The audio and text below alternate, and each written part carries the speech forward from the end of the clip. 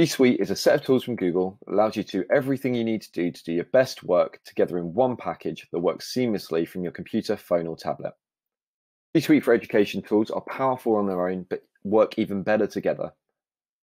You can work online or offline anytime and on any device.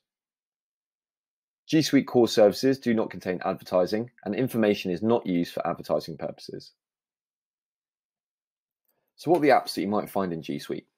Well, Google Docs is good for word processing, a bit like Word. Google Sheets is good for making spreadsheets, a bit like Excel. Google Slides is a bit like PowerPoint, and you can make presentations. Google Forms is good for making quizzes or surveys. Google Drive stores all of your files, and Google Classroom is great for handing in and completing some of your classwork or homework. So why do we use G Suite within school? Well, there's lots of positive reasons for using G Suite. Firstly, you can access your work anywhere you go. You can work easily with other people. You've got unlimited space to store all of your files. It's easy to share and reuse anything that you're making. Everything you do on G Suite is backed up automatically. It's got really powerful tools integrated within it, like Google Search and YouTube, and it links really easily with Google Classroom. All the G Suite apps work on a range of different devices. You can either use your laptop or a Chromebook or even a smartphone. If you're using a laptop, it's usually best to use Chrome, the browser, which looks a little bit like this icon on the laptop. If you're using a Chromebook, all the apps are already built in because it's built to work with G Suite. And if you're using your smartphone, you can go onto the App Store or the Google Play Store, and you can download individual apps for the different Google applications, such as Drive, Classroom, Gmail, and Calendar. When working on a computer, it's best to use the Chrome browser. The icon is in the bottom left-hand corner of the screen. When you go into Chrome, if you go to Google and just go to the Google homepage, in the top right-hand corner, there'll be a blue sign-in button. If you click the blue sign-in button, you can then log in with your school email address. Your school email address is made up of your school username, followed by @students.priory.hearts.sch.uk. Your school username is made up of the year you joined the school, your first initial, and your full surname. For example, this is Bob Smith, and he joined in 2020. Your password is the same password you use to log into the computers at school.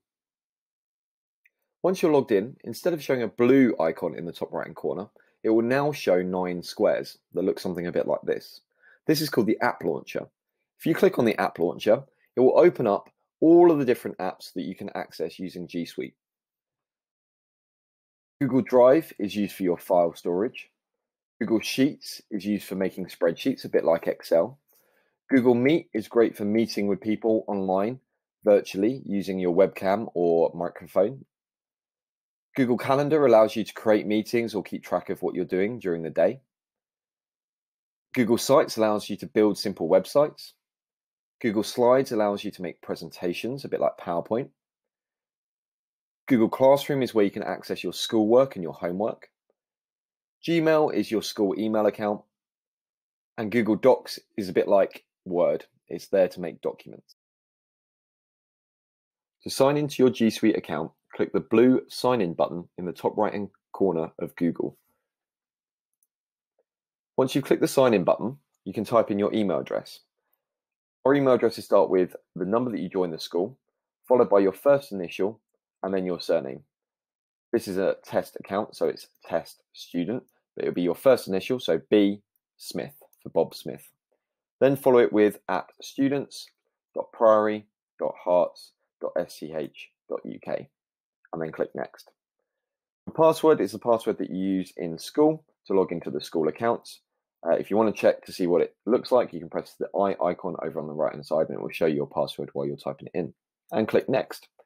Once you're logged in, it will show you're logged in the top right hand corner of Google by showing a little icon and the fact that you're signed in using this email address.